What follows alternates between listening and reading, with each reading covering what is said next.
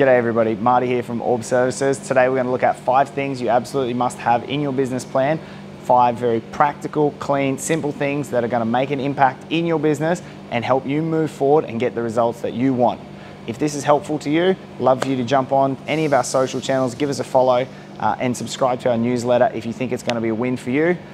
Look forward to bringing you new and exciting content each month. Again, all about just helping you move forward one piece at a time. So the first thing that we're going to jump into and we're going to talk about is setting a very clear destination. It's important to understand your why and your purpose and all that kind of stuff. It's exciting, but it's also sometimes a little bit fluffy and whimsical. What I want to look at is 3 very simple things that you can put some very hard, practical, functional numbers around, and that way you can start to paint a bit of a picture about where you're going. Sometimes I call this a penthouse. As the business, as the end goal for your business, it's a penthouse. It's shiny and sparkly. What does it look like in a best case scenario for you? If you can picture this 3, 5, 10 years down the track, start to think about what I'm going to talk about 3, 5, 10 years down the track. If you're in a position where you're thinking, holy shit, 6 months, 12 months is a long time away, think as far forward as you can, and we're going to talk about these 3 things. Financially, what is the bottom line that you need to draw out of the business? Basically thinking about in a wages and a business profit sense, how much money do you need to be taking out of your business? What does that work for? If you know clearly what you need to be making as a bottom line, then you can drive what happens on the top line. We start to look at what products that comes from, how the volume of those. So if you're a chiropractor or somebody in the allied health professions, for example, how many patients do you need to see? If you're a tradie with a team of staff, how many billable hours does that equal? If you're in the professional services, what's your product suite that's going to make that up? So once you have a clear idea on this is how much financial, what the financial requirements are, we can work backwards from there. The second piece is very important, time and role. What is the role that you want to play in your business? Do you want to be at a technician level as a hands-on? Are you practicing still? Are you in a CEO setting the direction level? What is the number of staff that you're going to need to look after? What is the sort of size of your business and what is the role that you want to play? If you want to have a really big number here and there's lots of zeros in this, then chances are this is going to require a lot of time, a lot of drive, a lot of role for you. Every business is hard work. Every business has challenges. If you are thinking that you're going to have a lot of commas in this section and pull in 6 hours a week or, those type of things are very much unicorn senses. So what is the role that you are going to have and making sure that that time and role that you're committed to is going to match your dollars and cents here. The last thing that I look at is reach. Where are you going to sell your product or service? Could be a very small geographical area, could be a huge geographical area. Do people buy it in store, in a bricks and mortar store? Do people buy it online? How do I consume whatever the product is that you're trying to give me? Once you have this mapped out, we're starting to have a very clear idea of, let's take an example as a health professional. You know the dollar figure that you want to make and you know how many clients you need to see to do that. You know that you want to spend some time practicing and treating patients and you want to spend some time running your business, which means you can work out that if you need, say, 300 patients a week and you can see 100 patients a week, you need the capacity to be able to build 200 more patients through staff. So you built that out and you know that you're going to base it here in your local suburb and within a 10-kilometer radius of that there's 1 million people and there's 15 different sporting clubs, so you should be able to bring in enough people from that. You've got a very clear practical idea of this is what's going on. Now, if this is a long way away, like it's a 3-5 year plan, it's a long way, if this is 2 times, 3 times, 5 times your current business size, what you want to do is come back to where are you now? And then we want to build an interim goal somewhere here at about 12 months. So taking that example a little bit further, say you're trying to get 300 clients a week and you're currently at 150, that's double. Is it feasible to do that in the next 12 months? Now, I don't know the exact answer to that. It depends what your resources are that you've got to put behind it. If it is, great. If it's not, trim it back to what do you think is feasible in the next 12 months? What do you think would be feasible in the next 3 months, 6 months? Because the whole concept of a business plan is to help you get from here where you are now up to here, which is your end goal. But the way that we do that is not in one massive leap. We do that in little interim steps, interim steps, interim steps. So you want to have this plan so that you can focus on what are the things that happen to get you from where you are now to a great position in the next 12 months. And then we break that down even further and go, okay, well, what happens in 6 months? What happens in the next 1 month? What happens in the next 3 weeks?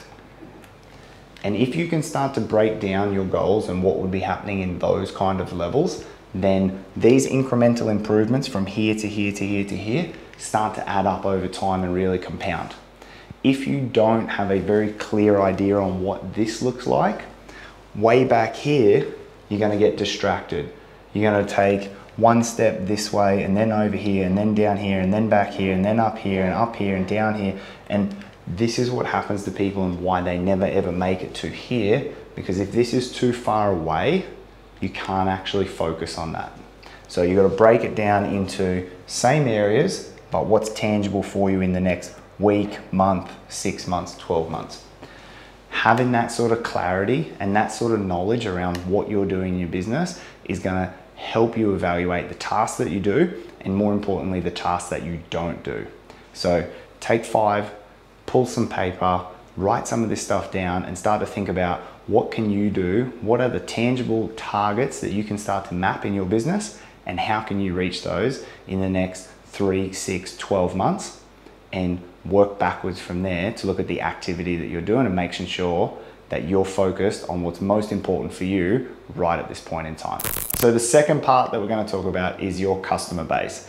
Knowing who they are, making sure that you're providing a great service to them is a critical component to any business. Doesn't matter if you're a lawyer, a videographer, a chiropractor, a consultant, making sure that your customers are feeling value from you is the essence of what you're up to. I can't overemphasize the importance of this enough.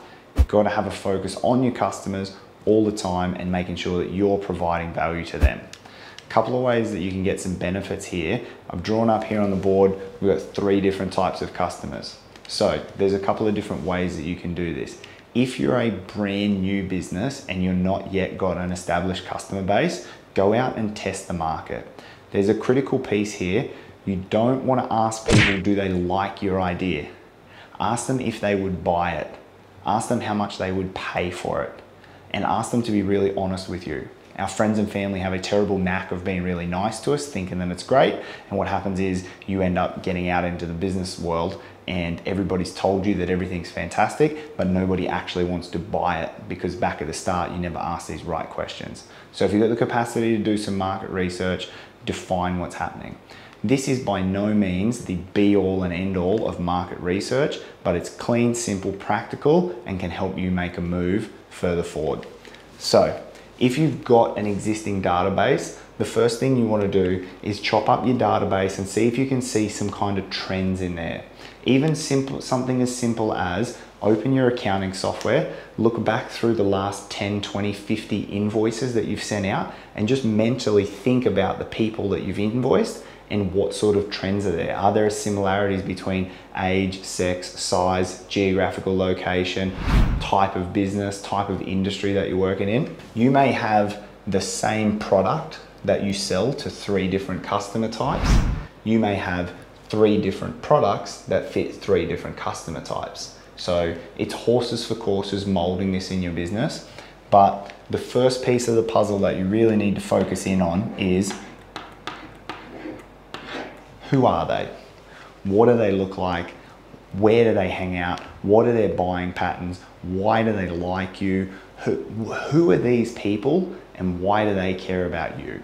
Why do you bring these people value?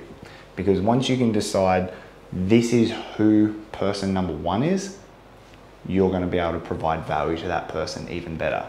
Now, if you are in the health profession, for example, you're going to have the same service. If you're a chiropractor or a physio or podiatrist, you're going to have more or less, not the exact same, but you're going to have a similar service offering in 3 different customer types.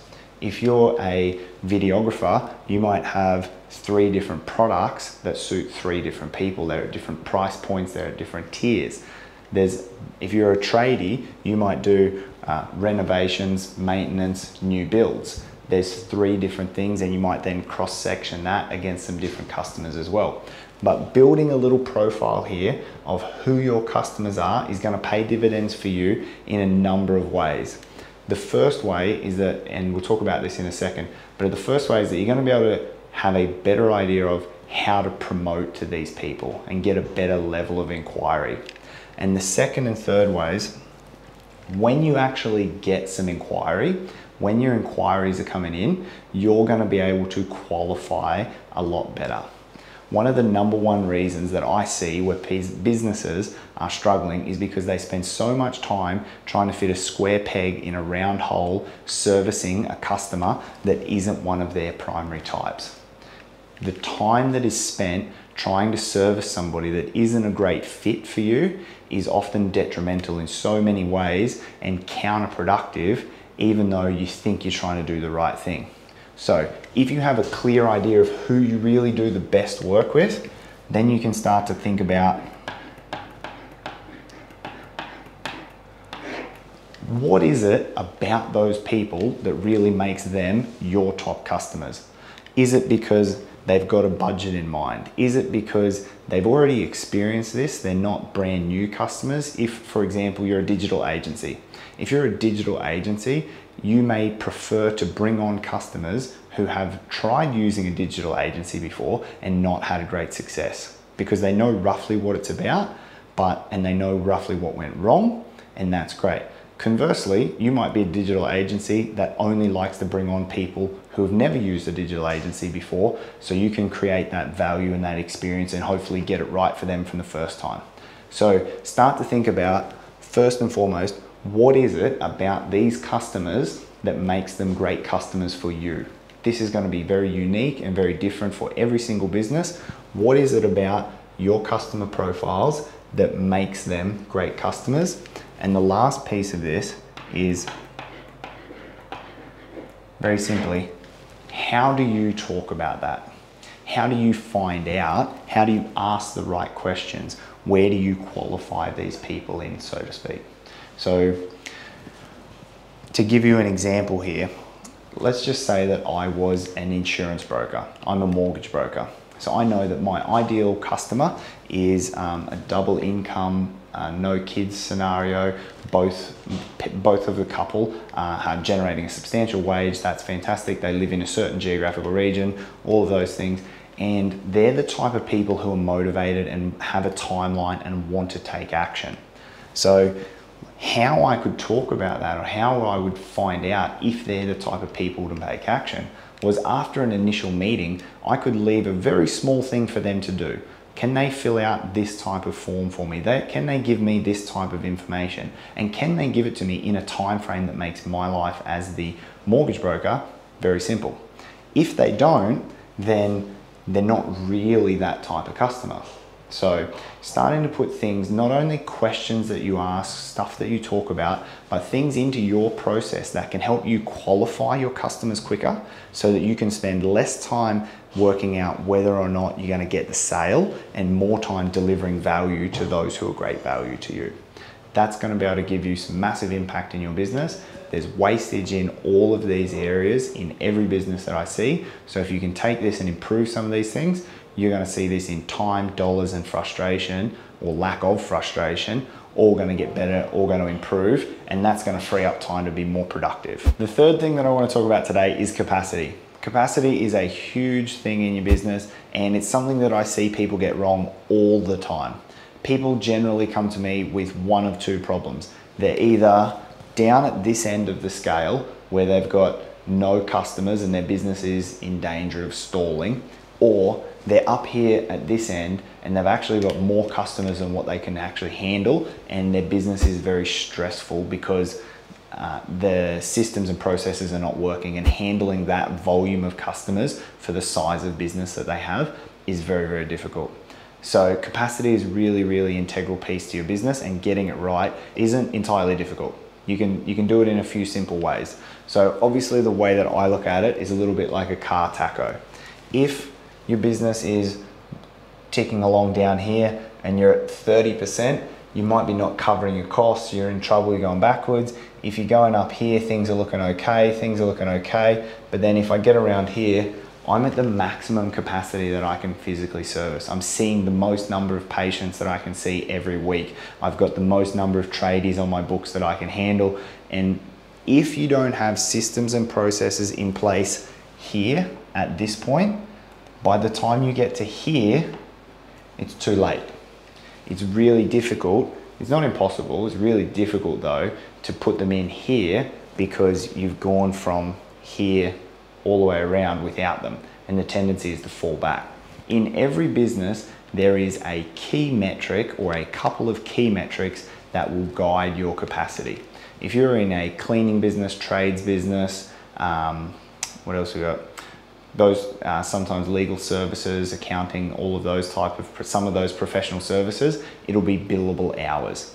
How many billable hours can you do with the staffing roster that you have, and do those billable hours translate into the financial profits that you want?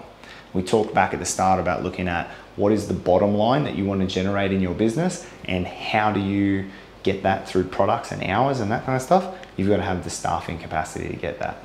This is a very unique thing for you.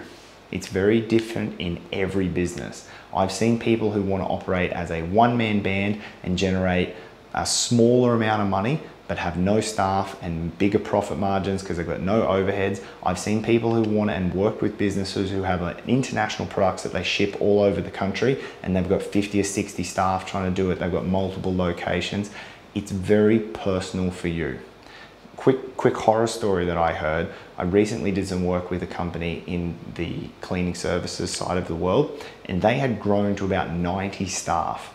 They've grown all the way up to 90 staff, thinking that this is great, this is what we got to do, we just got to get bigger, we got to get bigger, that's what everybody does. Turns out they don't need to be that big to make the money that they want. They actually, since gone through a pretty substantial downsize, they're back to about 20, 30 staff. They've got a lot less headaches, they're doing really well, and everybody's happy. So this is a very unique thing for you and for your business, and for why you got into business and what you want to get out of it. So first and foremost is know the metric. What is the metric that you work on? Whether it's hours, clients, whatever it might be, know that metric and know your boundaries of when you're at a stall point, when you're at a danger point. The next thing that you want to look at is if you are getting up to this kind of area where you're here and you're okay, well, we're at kind of 75, 80%, 90%, we're almost reaching our capacity. You've really got two primary options for how you can recreate more capacity. You can either trim out some of the clients that you don't like. You can be more selective with your client base. You can charge more for what you do, basically keeping the same amount of physical resources, being building, production, hours, whatever that might be, but keeping the same amount of resources and trimming down the number of clients that you do for, and increasing your profit margin, or maybe not even increasing your profit margin, but just maintaining a really select and specific group of clients that you look after. The other alternative is that you have to create more capacity. If you want to create more capacity, there's a whole bunch of different ways that you can do that, from technology, labor, infrastructure, whatever those things might be. If you want to increase your capacity, there's a bunch of different ways that you can do it, but you have to know what is the metric that you're looking at, what is the most important thing, and what are you going to do, what are you actually going to do when you get to that point? Because you might reach that point in 6 months. And if you do, and you just keep plowing through and keep growing, in another 6 or 12 months, you're gonna look back and find out that you're just miserable and you've done something that wasn't the right thing for you, and now you're stuck with a monster. So know your metric, know what you're looking out for, know where those are, and this will segue back into your promotional activity. Some people are trying to run promotional activity that would suit a multi-million-dollar business and generate so many more leads, but they've actually only got the capacity to take on 3 more clients every week. So this works in a couple of ways there. It'll help you first and foremost with this in terms of knowing what you're up to. It'll help you with your promotional activity and making sure that you're doing promotional activity in line with what your capacity is to do things. And secondly, it'll help you with what I call a pulse of your business. This is understanding the pulse of your business and what you're looking out for. There'll be more specific topics coming on both of those, but know your metrics, know what you're looking at, know where your capacity is, and that's going to give you a massive kickstart for your planning and making sure that you're on the right track at the right time, looking at these things on a daily, weekly, monthly basis as frequently as you need to. All right, guys, stick with me. This is the 4th piece. We're almost there. But if you haven't already got a ton of value out of what you're going to do, this one I know you're going to get a lot of value. This has a tremendous impact in your business. This is called drawing your operational flow. Now, whether you find this hard, difficult, it's a really essential piece of your business. If you can't show this to somebody, it's really difficult to explain what's going on. Think of bringing on new staff, showing investors what's going to happen, getting teams to work well together. If you've got a problem in your business where the tradesmen don't talk to the office people, or the admin staff don't talk to the practitioners, or the sales people don't talk to the marketing people, all of those problems and all of those barriers, you can start to break them down by doing this. Being able to draw this as your operational flow of your business is super critical, shows the whole process of what's working, shows how people interact with each other, and gives people an understanding of, oh, that's my role, and that's how my role interacts with all of the other roles. And that's why it's important for me to do these little things. So if we take a brief look at this, every business does these things. We promote and attract new clients. Then there's a conversion process, and sometimes that's happening the same way. And then you've got to deliver at some point some form of value. This is a booking, a building, whatever it is that you're doing. And then one of the most important things is being able to retain your staff. In an administration capacity, you've got to manage that whole point.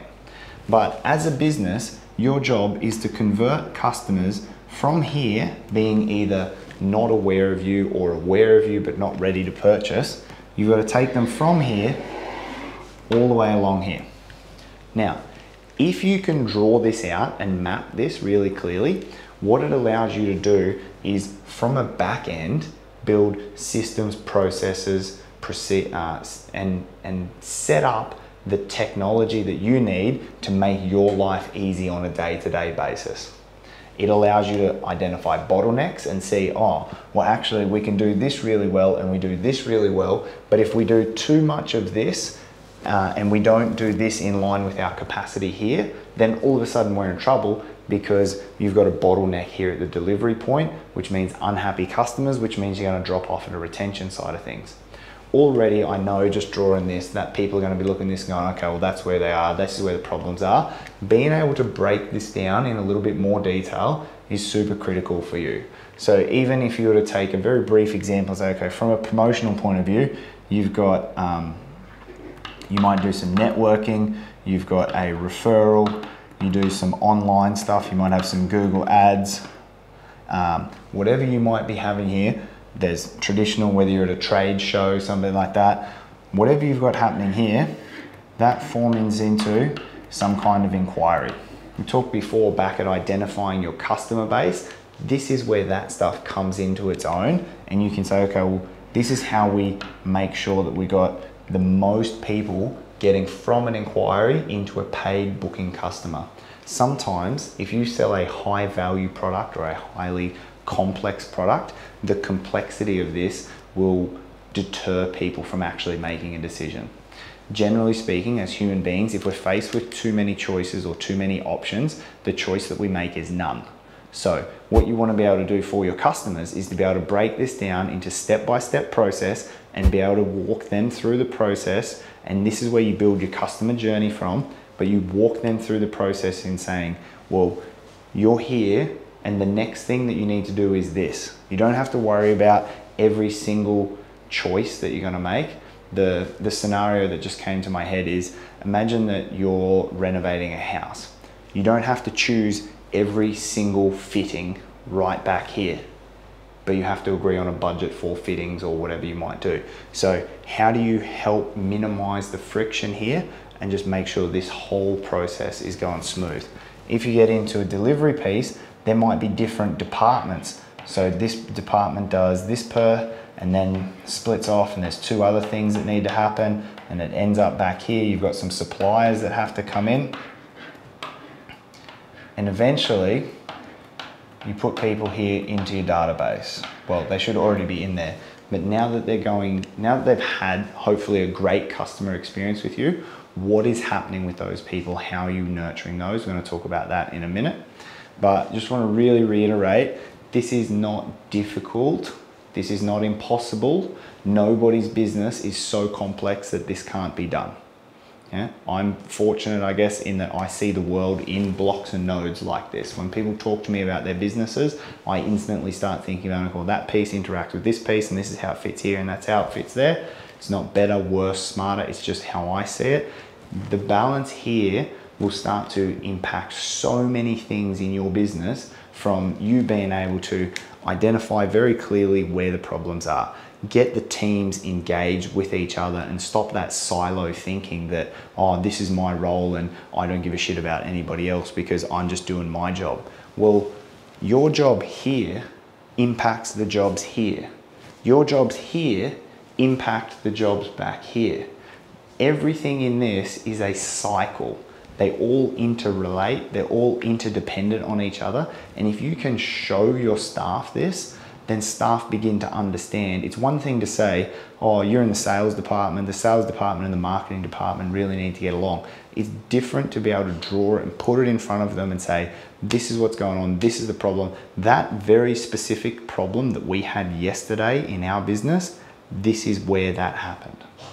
And start to create and break down those barriers so that everybody realizes that, hey, everyone's on the same page here, everyone's fighting for the same thing.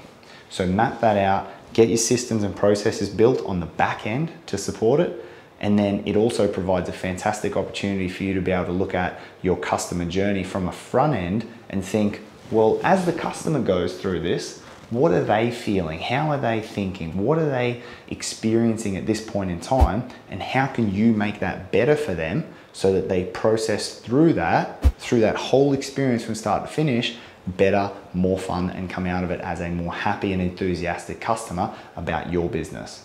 So if you haven't already spent some time on this, really encourage you to make sure that this is something that you spend a couple of hours on and get right in your business. You don't have to have it perfect. You can build over it on multiple iterations, but it's definitely a highly valuable tool for you to have in your business. So the fifth and final thing that I want to talk about today is your customer database. What are you doing with it? How do you use it? What sort of value does it bring in your business? It is a super critical piece of your business. Customers, it costs on average, depending on, there's been multiple studies done on this, but it costs more than 5 to 7 times the amount to acquire a brand new customer as it does to sell to a customer who has already been through your process, to retain a customer and build one.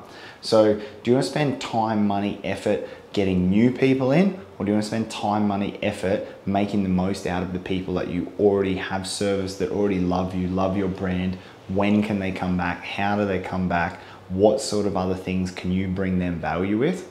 It's a genuine toss up for me between customer database and teams, like your staffing roster, as to which one business owners undervalue more and underutilize. Underutilize is probably the better word. People see value in them, but then don't actually use that. Both of those things, and what we're going to talk about now is your customer database, both of those have a tremendous amount of value for you. So if we were to take a look at what are some of the key things that you can do with your customer database. So first and foremost, say thank you. Human nature dictates that every single one of us loves to be appreciated, loves to be shown thanks. how can you say thank you? How do you use this database to not just necessarily flick an email, but keep track of who spent how much money? Can you, as a thank you, as a byproduct of this, could you run some events? Could you give away some tickets? Could you do a prize draw?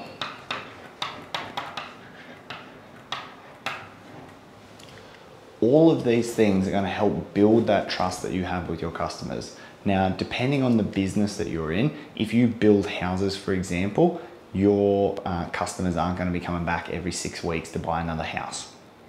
But this is still a principle that you can apply. Who are the people that you've built an entire house for? Who are the people that you've done a renovation for? Is there a spend threshold that you do?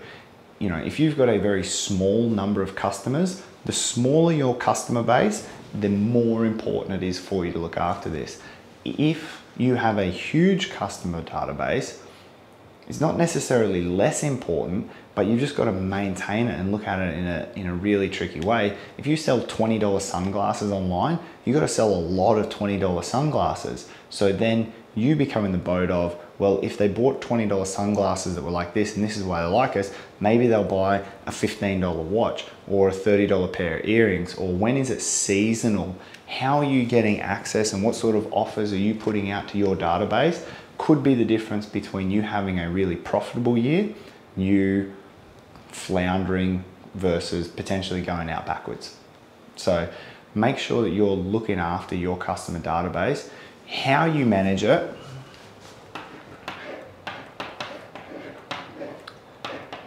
you can do it in Excel. There is a whole bunch of software programs.